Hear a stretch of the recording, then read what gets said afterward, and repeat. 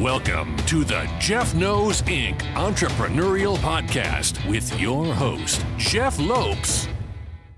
Jeff has over 2 decades experience as a serial entrepreneur, building brands like Kimura from his home basement to a multi-million-dollar global brand that has sold over 250,000 pairs of boxing gloves. Jeff's here to educate, guide, and drive you on the process of bringing your ideas and dreams to reality with the inspiring stories from some of the top business minds. Welcome to episode 136 of the Jeff Knows Inc. podcast. I'm your host, Jeff Lopes. Super excited to have on today MMA Coach of the Year, Nicksick. Sit back, everyone, and enjoy. We're live on the Jeff Knows Inc. podcast. I'm your host, Jeff Lopes. Super excited to have on today Nicksick. What is up, brother? Nothing much, man. It's good to be on. Thanks for having me. It's going to be a fun little conversation. I met Eric through a mutual friend, Elliot Marshall, a former UFC guy that I've become really close friends with in the last little while. So it's amazing to see what Eric has done. And he looks so young on TV, but man, you've been at this game for a little while now, the whole MMA game. So we're going to get into that. So let's start off with Eric. Where did you grow up? Siblings? How'd you go to school? What got you in that route? Was it like wrestling? Like what got you into the route of mixed martial arts? Yeah. So I'm born and raised in Las Vegas. Same with my mom. We're like second, almost third generation Las Vegas born. So seen a lot of growth out of this city in my 41 years here. So I have a little sister, and my dad was a football coach. My uncle as well. They coached at the same high school together that I played at.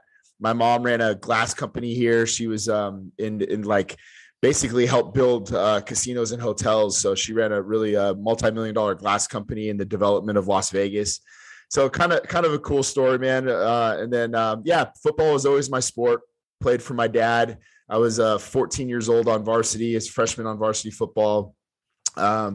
Played my 4 years with the old man and played a little bit of defense. And that's where my dad was a defensive coordinator. And he used to just, bro, it was bad. He used to get on me so bad. And there was a practice where he yelled at me so bad. The head coach moved me back over to offense. He said, bro, he calls me in his office. He's like, man, I can't take your dad yelling at you anymore. I'm going to move you over to offense. So that year he moves me over to offense, and I was first team All-State. I broke the Nevada State reception record. Oh, wow. Yeah. So yeah, it was a good move for me. Decided to go to University of Nevada, Reno.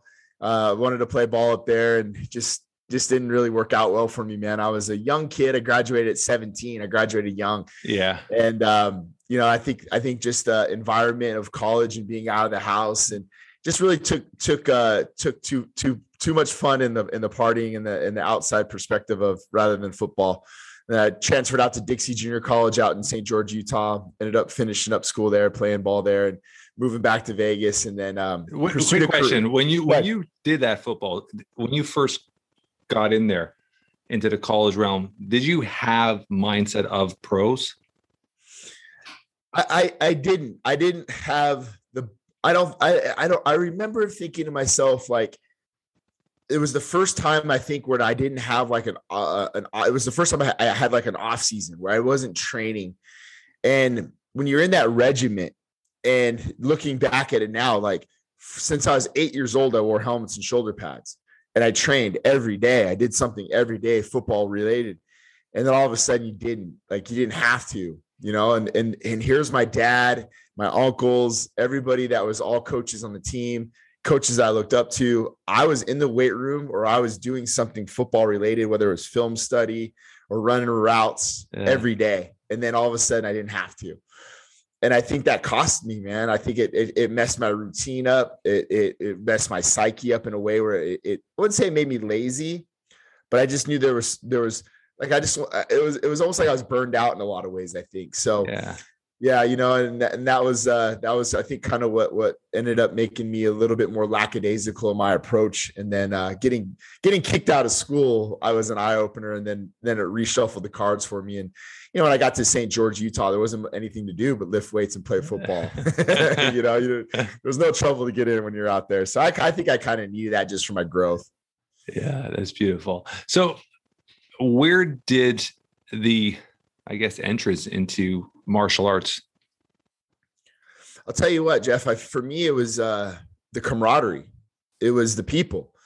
And I was lost. I didn't know what I wanted to do. After football, I was pursuing a career in the fire service. I was going through my paramedic. I got hired on by 2 fire departments here at City, North Las Vegas and City. Did really well. I was number 2 on the list.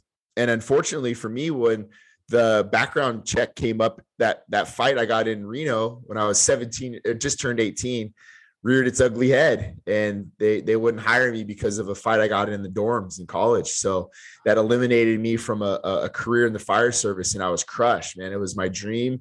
Out of about 5,000 people that tested, I was number 2 on that list. I was a shoe-in for 2 departments. I had my choice. I could pick. I scored a 98. I was the second highest. So, it was hard, man. And I didn't know what I wanted to do. And I was training over at Extreme Couture. But the same time, this was my passion. I wanted to be a firefighter. Yeah. And once that kind of dissipated, I looked around my surroundings, and I was in the gym. I was training with Randy and the guys, and I was running a class or 2 at the time. But what really got my foot in the door was just the fact that I just wanted to be around like-minded individuals. I wanted to be around people that pushed me and elevated my standards a lot of ways. I was bartending. I bartended for almost 20 years, man. That was my job that I made money. And I started to see my surroundings more and more. I started to see the people that were in the bar industry.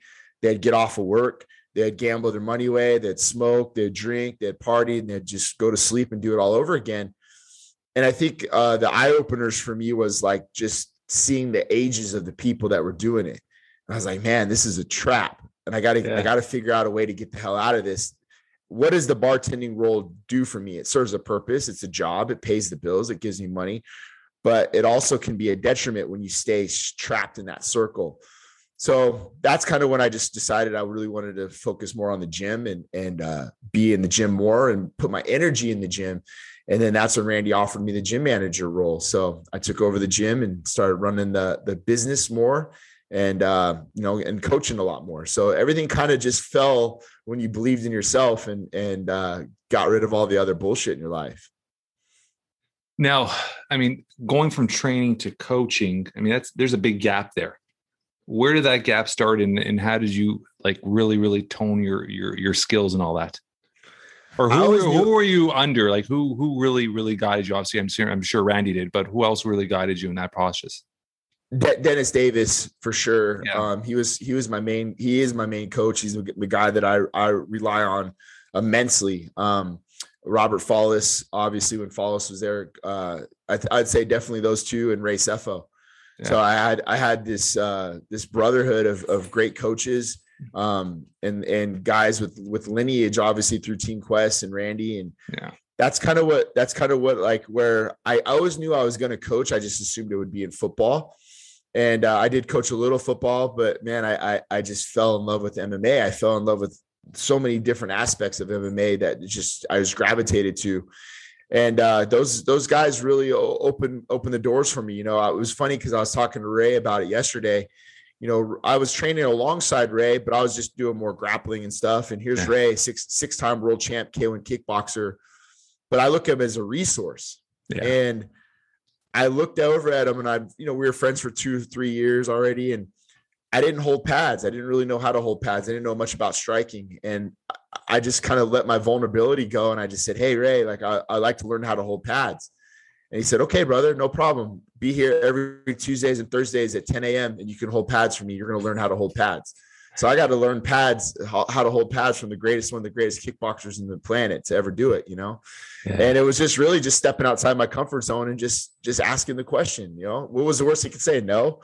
And I was like, all right, I'm in, man. And then, had it not been for Ray, I don't think I'm where I'm at today for some of the stuff that I know. I love that, because there's a lesson there to be learned. And this is something I'm very passionate about is a lot of, whether you're an entrepreneur, coach, doesn't matter what you are. A lot of people never get to the next level, or they struggle along the way because they're scared of asking the damn questions.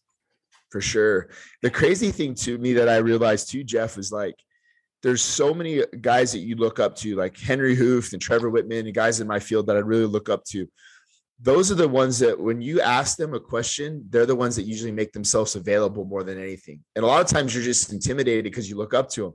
And one day I just remember like seeing Henry. I was always kind of intimidated by him. And I went over to him and I shook his hand. I said, I'm a big fan of what you do, and just kind of broke the ice. And he's been such a great influence on me in my career ever since. And all it really took was just an opportunity to go say hi to him, you know? And I think once you feel the need to step outside your comfort zone, it just opens up so many other doors. And people don't even realize too. And it's funny because before this podcast, I was a guest on a show in Jamaica. Actually, it was a Zoom on Jamaica. And it was a coaching show for entrepreneurs. And that was one of the lessons I was trying to explain to people was, if you're trying to start your own business, you're trying to do anything on your own, just find somebody that's where you want to be, somebody that's already succeeded at. Most people that are successful have no issues helping you. They have no issues passing on their knowledge. And the amount of lessons you can learn, all the mistakes they did that you won't do is invaluable. Like you can't put a dollar on that, right? Man, 100%. And that's like, when I have those, I call it church. It's like going to church when you sit down with Henry. Yeah. And, you know, he's very transparent, and he'll tell you things that he's seeing and things that you need to be better at, and the way he communicates with you. And, you know, you can't pay top dollar for that, but you're absolutely right, man. And like and anytime he's ever brought it up, he's always said to me, there's a day that you're going to repay this to some other coach. Yeah. Pave the way, man. You know, and that's always been something that has made me feel good. And he said to me one day, I picked him up and I was driving him back to the hotel because he had a fight, and, you know, he got quiet. I dropped him off in the valet, and he doesn't really say anything. I was like, all right, see you, coach. You know, he doesn't get out of the car, and he sits there and he says, hey, one day I'm going to be gone. Like, I'm not going to be coaching this anymore. He goes, I feel good knowing that I'm leaving this sport over to guys like you, because you care about your people. You care about your fighters. And that meant a lot to me coming from him. You know, he's a guy I look up to a lot, and a guy that I try to model my game after. So, you know, having that support with guys like him that have zero invested interest in me. He runs his own gym. We run competing gyms, if you will. Yeah. And it's not about that, man. It's not about his ego. It's about seeing good people succeed. Yeah, I love that. And in reality is most successful people are like that. I think it's just taking that fear of, I guess, that fear of rejection, right? I mean, that's most people why they don't succeed in life, is that fear of rejection, and taking that away and just taking opportunity. I want to talk about your family and stuff like that, but let's give me 2 or 3 really awesome stories of just, as a coach, athletes at their peak doing something special that you just, obviously I know one of them or 2 of them, they're really, really up there with Nagano, but just give me a couple stories. Even it could be even just guys, amateurs that you just had a small ear to ear when they accomplished something and they listened to you and they had that heart and you were part of that journey. Oh man, for me, definitely Dan Ige. Just our journey together, and I think we bring each other up, you know, and we started on the regional scene together. You know, I had guys in the big show at the time, but for Dan and I, there's something to be said about when you go on the road and you're fighting on these regional shows and the hotels, exactly, the hotel, the weight cuts, and, you know, the unknown, like, where are we staying? I don't know. You know, I got food poisoning one trip. I'm barfing all over the hotel, and he's trying to cut weight. Just, you know, and I think when you combine all of those things, you combine all of those things and the time we've been on the road together and the laughs, and it's just me and him, man, in the hotel room. When you get on this, it becomes family. It becomes family. It becomes this level of sweat equity that no one ever really understands. And people always ask, like, man, like, when you and Dan get in the corner and you guys get on the stool, just, it feels different. And that's why, man, like, we've been through everything together. And I cherish my relationship with him. I cherish my friendship with him, our coach and fighter relationship. There's just nothing that's untouchable in our life. We speak every day. And if I'm down, he's bringing me up, and vice versa.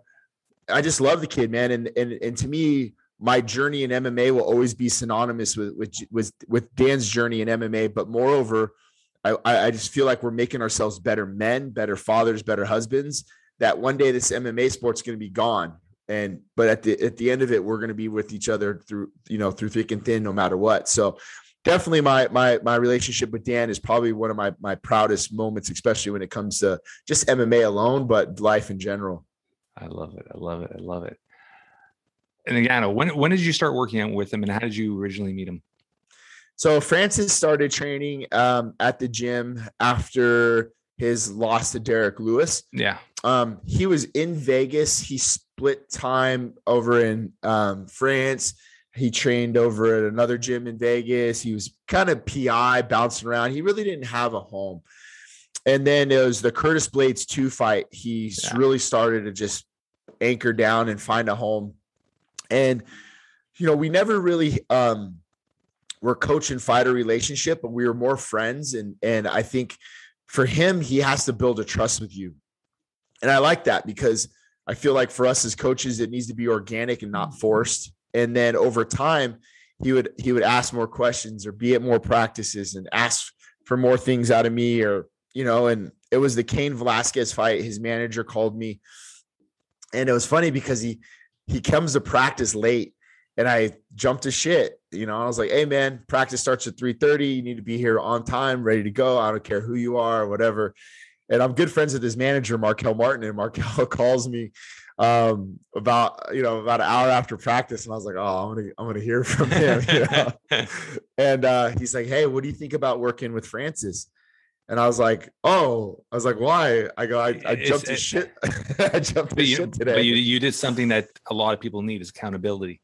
Yep. He said, it's a care. The accountability is caring, right? If you hold somebody accountable for their actions, it's a sense of care. You give a shift. So I love that. My dad used to always say, he said, man, when a coach stops talking to you, that's when you have to worry. Yeah. Yeah. That's when you have to worry, man, because he doesn't care anymore, and I always saw the potential that Francis has, not only as a human being, but as an athlete. And I just felt like he was just cutting corners in the littlest things, man. And I was like, man, you just got to get a championship mindset, and let's work on those things. And so I think just being around the gym and the team and the standard that we have as a staff and coaches and being in the environment really just helped him form a bond that he was looking for. So I started working with him on the Junior Dos Santos fight. Then Jairzinho, obviously COVID hit. And that's when him and I really became like family, because it was just me and him. We didn't have anybody else. And, I remember coming home, and it was a couple weeks into the mandatory quarantine here in Vegas, and asking my wife and kids, I said, hey, I could tell Francis was depressed. He lives at home by himself. He doesn't know where to go. Only thing he had to look forward to was coming to the gym in the mornings and working out with me. And that was it. It was just me and him. Yeah. Well, I was getting the shit kicked out of me, man, for 14 weeks. So I just said, I would like to be able to have Francis come over for dinner if you guys would be okay with that. I know that we're all trying to stay isolated in quarantine, but I'm obviously working out with him. So, and he's going home. Yeah. Why not have him over, man? And I'll tell you what, it changed everybody's lives in a lot of ways, because we weren't stuck in the mundane routine of seeing the same faces. Now it's Francis in the house, and Francis is here hanging out for hours on end. And he's playing with the kids, and he doesn't even want to go home. And then there's days where, like, I didn't call him or invite him. He just shows up and he's at the house and hanging out. But man, it really made us a family and a support system that I don't think that he had, and I think that we needed. So that's when our relationship, I felt like, just really blossomed. I love it. I love it. I love it. Fatherhood, because you just mentioned your children. You have 3 children? Yes. What are the ages? 13, 11, and 4. 13. So 13 and 4. That's a gap. Yeah, 2 girls, and then my wife wanted to try for the boy. And we got him. So yeah. Is that it for now? Yeah, that's it. I got a puppy just the last week. So that's plenty. What type of dog? We got a Frenchie. Oh, Frenchie. Yeah. What does fatherhood mean to you?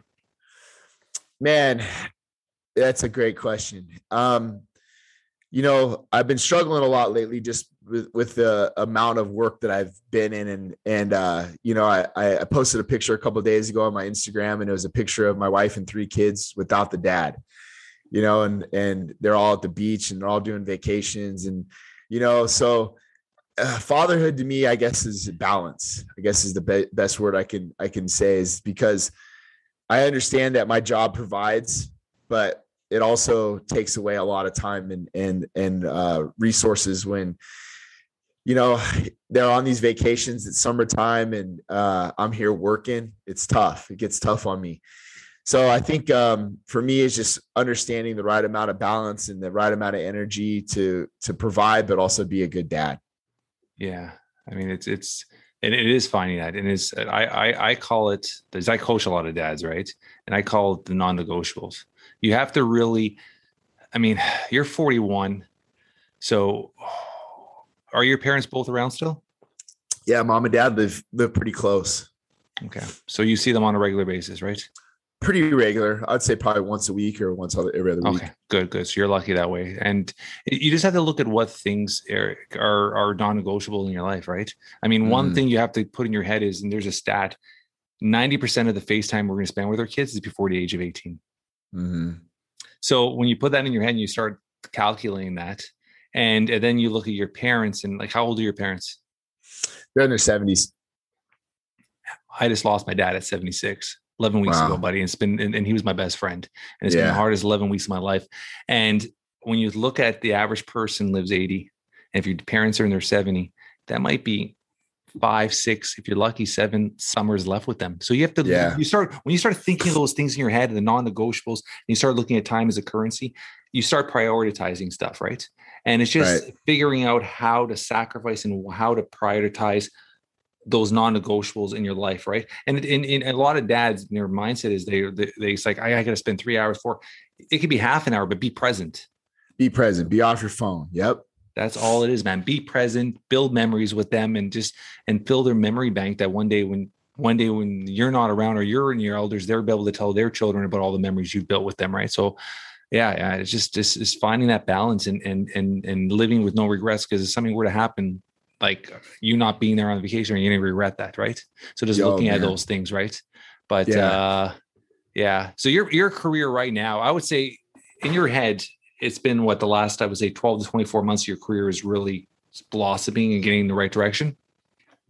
Yeah, I think so. I think when you start to look at like accolades or things of that sort, but you know, I've always been a firm believer in just keeping your head down and grinding and understanding that good things will happen. The journey, the process, right? The process is part of the product, and I enjoy the process. So I just know that, like, you know, we create good fighters. My fighters will speak for themselves, right? That the product will be part of the coaching, and you don't have to be loud and boisterous. You have to be original and stay who you are and stay the course, and good things will happen, man. And, you know, I'm a firm believer in that. So I'm glad the way things are formulating now, but all in all, I just think it's just a product of who we are as a team in a gym and the environment we surround ourselves with.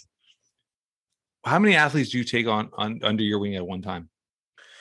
Oh, that's very, it's very, and I talked to Elliot about it, and he's working, I think he said he's working with 3 right now. And it's just like, when the training camps come along, it's there's a lot of dedication there.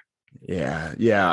I'm up there. I'm up there pretty big. So, I mean, I haven't had a weekend off really. Like this weekend, I'm going to corner 3 fighters. So I'll have 2 in the UFC. I'll fly out on Sunday to go corner one of my guys on a card out in San Diego on Sunday night, and then I'll fly back. So, I probably have upwards of 30, maybe 35 fighters. Yeah.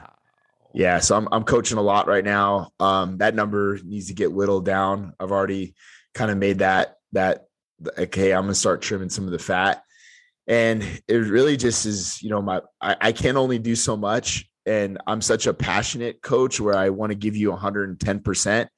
And you can only really give that so often throughout the day. And it really just dilutes my product. So guys like Danny Ige and Francis and Jeremy Kennedy and Kai Kamaka, my main guys and my main people, you know, I'm just going to make sure that they're getting my time, because they for one, they give it to me, and I just enjoy being on that journey with them. What's an average day of you getting up? What time you get up? How many classes do you do? Actually, is it all one-on-one, or you still do classes as well? So I coached the Monday pro practice, but I'm there for all the pro practices Monday through Thursday. We have different coaches that will come in and jump in and run some stuff, but mostly sparring days are just a hard warm up. But we're there for sparring.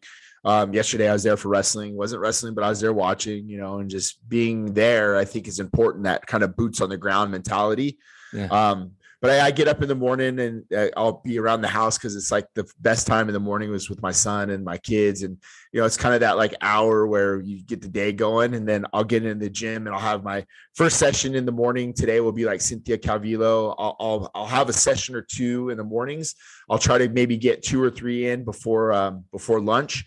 Then I'll go to lunch, get my office work done, and then I'll be ready for pro practice. And then sometimes after pro, I'll do a thing or two. And today I'll actually jump into quarantine with Kai and Cheyenne and go cut weight with them tonight. So my wife set me up with a Google Calendar. She's like, hey, you need to start doing this. I was gonna say, yeah. You definitely need an organized calendar. I get away with it though, Jeff, because I'm always at the gym. So if I miss something, they're like, hey, are we supposed to hit pads? I'm like, oh yeah, be right there. So I'm always in there anyway. So it works out. You travel a lot, so you're essentially every weekend you're in the plane some way or another, right? Unless, you're in Vegas, so a good amount of the cards are there, so you're lucky in that direction. Yeah, very, very fortunate in that regard for sure. I don't know if I had to travel if my wife would be too happy with me, but that has been definitely a godsend that the fights have been at the Apex. So, yes, I might be out of the house. I'm staying in the hotel, but I'm a phone call. I'm literally 10 minutes away from the house. So, and then when the fights are over, it's amazing. I get to come right home. That's been the best. Like, you don't have to sit in a hotel and wait and pack and get ready to go and then get on the airplane and fly from East Coast to West Coast. It's just like you're already home, So that part's been amazing for sure. I'm assuming you were part of Fight Island. You were on there? First one, yeah. How long were you there for, period wise? Man, I the first Fight Island, I had 3 fighters. I had Jared Gordon, and that was by coincidence because his camp ended up testing positive for COVID a week before we went to fly out. So he knew I was going to be there. And then it was myself and Paul Felder. We ended up cornering him to a victory. Dan Ige fought Calvin Cater, and then Joe Benavidez fought Davison Figueiredo. So I was out there for about 2 weeks, I believe, the first one. How was that experience? It was kind of like the Twilight Zone, I've heard that from a few people. Yeah, it was weird, man. It was like a sci-fi movie. Everybody's in these like hazmat suits, and you're walking around this 5-star hotel, but you can't go anywhere. So you gotta stay in your room, and it just got like Groundhog's Day. Every day is the same food, same shit. The only really like sanctity that you had, I guess, is I brought my PlayStation, so I just played Warzone all day, and we trained a lot. So it was good. Like me and Felder were there, so Paul and I trained a whole bunch, and there's a kind of an underworld of camaraderie amongst certain coaches, and we get together and we'll spend time with one another, and that's always pretty cool, and picking guys' brains and hanging out. Yeah. So, you do it the best you can with your time, but man, Nick, you're stuck in that room. When you get there, 48-hour quarantine, you can't leave your room. You're in there, bro. You're not going anywhere at all. So it's just like, holy shit, get me out of here. Yeah, it's crazy. Because I'm on TV from the outside, and you're looking in and seeing this paradise, and you think these guys are like lucky shits. We're locked down here, but it's pure opposite. Because I had no. Yeah. I talked to a few people there, and they said the exact same thing as you have. It wasn't all the fun everybody saw on TV and all that, right? Yeah. Where do you see yourself coaching wise over the next like 5-10 years? Where do you see that? Like, do you have a longer term plan for this? Like, it takes a lot of wear and tear. Like you said, eventually you're gonna have to cut down and trim some fat and just really hone down who you want to be around and all that. But what's a long-term play? Because you've been at it for a while, but you've already accomplished quite a bit. Obviously accolades with coach of the year and coaching champs, and you've built those relationships where they're going to be long-term friendships with big. Where's the long-term play with this? I've thought about like business ventures and how I want to step out, maybe outside a little bit of the realm of MMA, but kind of in that, like, we're dabbling in the podcast things, and we're doing some other things as far as like, business wise goes, that I want to just set up and diversify a little bit. Yeah. And one of the things I've really been enjoying has been, so this will be actually my 5th semester going over to UNLV School of Business. And they had me over there for, I do a leadership speaking for one of the business classes, and it'll be my 5th one. And it was always so much fun to go to. But what's been really cool is lately I've been getting a lot of letters back from some of the students that have been in that class. And one guy wrote in his acceptance letter to Florida State some of the things we talked about in my class, and then some of the impact that some of those lessons that he's had. And those things have really like inspired me to maybe step outside my comfort zone a little bit and maybe expand, and maybe like motivational speaking or coaching, or doing some things outside of the realm of MMA, and maybe helping just normal people, and giving, maybe changing their mindset a little bit. That's been something that's been a goal of mine. But, as far as the MMA side of it goes, it was funny because Francis and I were talking about this last week. And when he won the title, yes, we were very happy. And what I like about our mindset was like, all right, what's next? Like, we're not finished, right? We're hungry still. Yeah. And what do we want to do now? What do we want to do next? And how good do you want to be? How great do you want to be? Like those kind of things. And I just love being around that mentality, man. And we weren't satisfied with the win. Yeah. When a lot of guys, I think when they win the title, their hardest fight in their entire career as champions is their first title defense. Yeah. 100%. 100%. So like, I'm looking forward to that next challenge. I'm looking forward to that next opportunity. And, I'm hoping it's John Jones, just because I would like to compete against the guy of that stature. And you never know, we'll see. But I like challenges. It's funny because one of my staff here is like an MMA nerd, if you want to call it. And it was funny because when I was talking, I was going to come on and talk to you right now. And it's just, our studio is in our actual office, a Comoro head office. And he's like, ask about the John Jones fight. Yeah, so he said, is that something that you guys really would look at, consider? I'm an optimist by nature. So when this whole thing with Gon and Lewis hit, I just like, all right, in my head, I'm like, well, maybe that opens the door for John and Francis for like Madison Square Garden or something. I'm just massive, man. And like, bro, I just get goosebumps thinking about that, like that's the opportunity that I want. Like, I want to compete against the best. I want to compete against, in my mind, one of the best coaches in the game, and Brandon Gibson. Yeah. Greg Jackson, Winklejohn, man, like that inspires me. That gets me up and motivated, so, and so does any, fighting for a title or defending it. If it's Lewis or Gon, yes, I'll be just as motivated. But when you talk about the stature and, the mystique of John Jones, man, that fight excites me. Yeah. That's pretty, I'm 100% in agreement with you with that.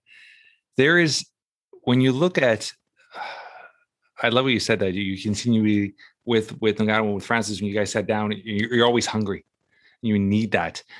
With the mindset, how much of your coaching is focused on the mindset? I'd say upwards to like 80%. It's crazy. Huh? It's crazy how this is not even you. This is Major League Baseball, NHL. Like, it's just the game in sports in general at that pro level has changed so drastically over the last probably 5 to 6 years.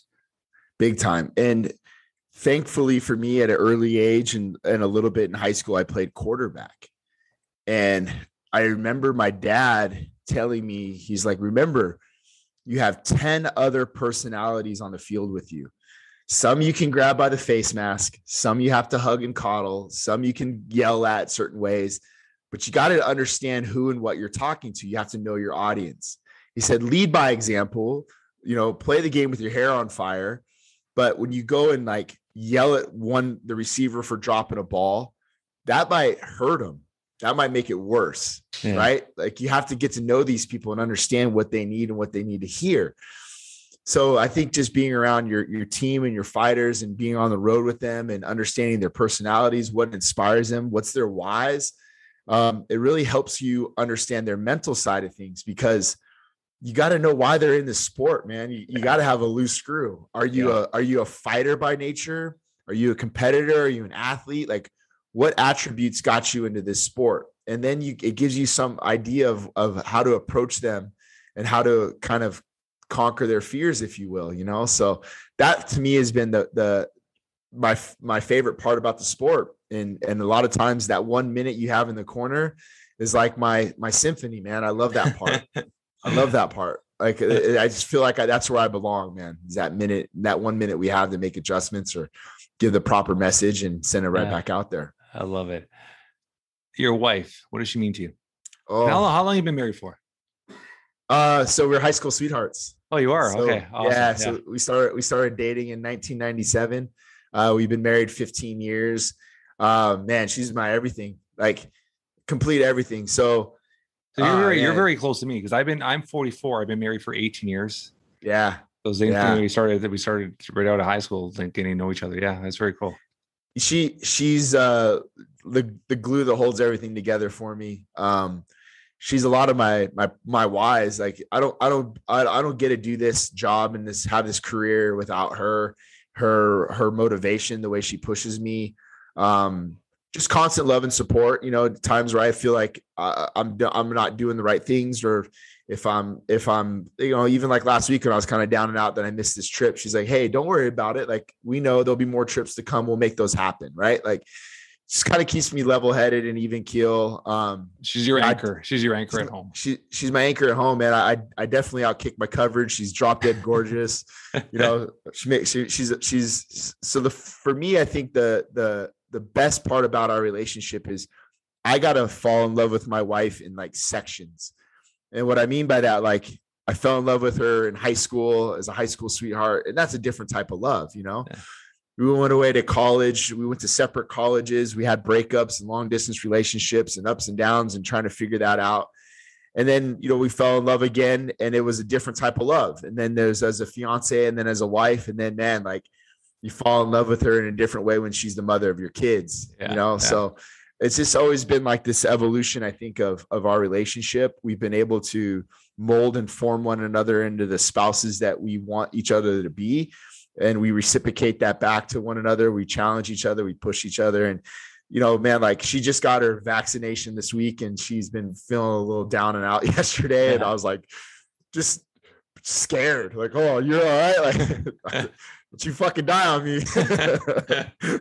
I don't know what the hell I do without you, man. So yeah, man, she's my everything. And, a lot of times especially when Francis won, she's the first person I wanted to call, like, just FaceTime, because a lot of people don't understand the time that is taken away from her, the time that's taken away from my family is really, it's them. They're the ones that suffer from it. So a win like that and those victories, those really go to them. I love it. I've coached and I've talked to a lot of husbands, and no one's ever mentioned in that level where you re-fall in love at different stages. And it's so true. Yeah. And to be honest, I haven't even thought about it. I love when you said, when you became a mom, it's a different love now. You appreciate her vulnerability, but also her, I mean, I explained it, but it's just her way to just comfort and love your children. You're seeing that and you're like, wow, like that love, and it's almost like you love the way she loves her kids. It's unreal. Like, there's no words for it. It's just by action. You see it. Yeah. Yeah. It's like, oh man, like just everything about it, man. Like, and I think that's the most beautiful time I've ever seen my wife is when she's pregnant. Like, it's just like, there's like a glow about her. It's like majestic, and I loved watching her, I love watching her as a mom, It's amazing to see. So yeah, you're absolutely right, man. It comes in phases for sure. I'm sure somebody's asked you this before. The MMA world, did you ever have that itch to, and I don't know if you have, because this is my curiosity side. So I don't do tons of research on people. I just like having open conversations. Did you ever compete or wanted to compete at that level? Yeah. So I never got in the sport because I was like, I'm going to be a pro fighter. And then really when I got in the sport, my focus was on the fire department, but I was training. And then during that time, I got offered to fight Ryan Bader, and Dennis Davis was fighting on the same card, my head coach. Yeah. And the promoter comes in the gym, and here's me and Dennis were training. And the promoter's like, we need a fight. We need a matchup for Ryan Bader. And I knew Bader. I knew from football. I played up in Reno. I was at Dixie. I was in Vegas, so I knew him, and I knew he was good. I knew he was tough. I just knew him more as a wrestler than anything. Yeah. And my wife is pregnant with McKenna, our first. I remember going home and she's like ready to bust pregnant. I was like, hey babe, what do you think? I got offered to fight Ryan Bader for $2,000. She's like, are you out of your fucking mind? Like, I'm pregnant, ready to bust. This guy's a savage. He's probably going to spike you on your head and break your neck. You're a test away from getting hired on by the fire department for a career job. You don't even really care to be a pro fighter, like all these other things. And I was like, yeah, I guess you're right. She probably saved me from a lifetime in a wheelchair by not having to fight that guy. So yeah, I mean, and that was really the one time where I was like entertaining the idea to do it. And it really just never presented itself again to where I could have, I guess, but I never was like, oh, this is what I need to do. And this is what I wanted to do. So for a while there was a level, I guess, of imposter syndrome as a coach, because it's like, man, all these great coaches were all pro fighters. So why was a fighter going to trust me when I haven't fought on a professional level? And I remember in college, I had an offensive coordinator who never played football, never even played ball. And I had a problem with that. Like, it just didn't resonate well with me. And I remember calling my dad, who is in the Nevada State Hall of Fame as a coach. Like, he's a genius when it comes to defense. And I said, Dad, this coach never even played. Like, how am I supposed to listen to that guy? And he said, listen, I'll tell you what, there's coaches that have never played the game. They're going to know more insight because they're not formed in a certain way. Yeah. They're not brought up in a certain like lineage or this or this or that. So they're actually outside the box thinkers. Yeah. And sometimes you can learn a lot from those types of coaches. And I was like, you know what, you're right. And sure as shit, man, this coach was just above and beyond in his mindset and the way he saw the game. And I use that for me when it came to MMA. I was like, for one, I need to be on the mats. I need to train. I need to be in the room. I need to be able to spar and do all these things with the guys so they trust me. But number two, I need to think outside the box, and I need to figure out ways to approach them and give them ideas and thoughts and theories that is different from what maybe a typical MMA coach might give them. And I think that's where I found my niche. Was one, I didn't lie about it. I heard coaches lie about fights they had, and which was all bullshit because there's a thing called Google. And, I think like just being transparent and open and honest, authenticity, won me over. Authenticity, man. It won me over people. So, now I take pride in the fact that I'm at the level that I'm at to this day and never having to fight competitively. Yeah. I love it. I got one more question for you. And this is the only question I have set at the end of our podcast. I always ask everybody, if something were to happen to you today, in a few words, how would you want to be remembered or described by your loved ones? Oh, that's easy for me. I would just want people to say that he cared. Like he was good to me. He cared. He made the time and effort when he didn't have to. I think I hope that my energy and my passion will be missed. And I just hope that my name is synonymous with integrity. I hope people feel like, man, this dude was a man of his word. He was good to me. He was a good person. He was a good dad and a good husband. That's how I would hope to be remembered, as a human being, to be honest with you. I love it. How could the audience follow you, and what would they, is there any way that anything you want to like end this conversation with to tell the audience?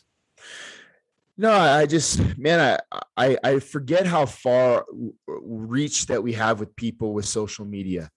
I forget about that. And I think sometimes you're naive to the fact that, you can really help a lot of people with good messages. I think people should be aware of what they're putting out there energy wise, You see those websites where it's like a fight in a Taco Bell, and what that does to your energy, right? It's like every time you see something bad on social media, I immediately post something good.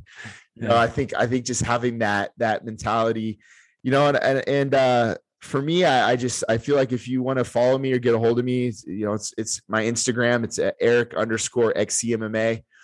And then, follow myself and Elliot, our podcast, Seconds Out podcast, and be constructive. Tell us how we can do better. I like that. I like when people tell me what we need, they want to hear, and what we can do better. And that inspires me. That makes me a better person, so I like that part. Love it. I love it. Thank you so much, brother. On all our show notes, I'll put all that information. Thank you for taking your time with your busy schedule, and I appreciate it, man. Man, my pleasure. Thanks for asking. That's a wrap for today. I want to thank our guest, Eric, for taking time in his busy schedule to be a guest on the Jeff Knows Inc. podcast. Great conversations today. If you guys enjoyed this podcast as much as I have, like all weeks, tell your friends, tell your family, spread the word. We're trying to build something special here. Leave a review. 5 stars would be absolutely amazing. Until next week, guys, keep moving forward.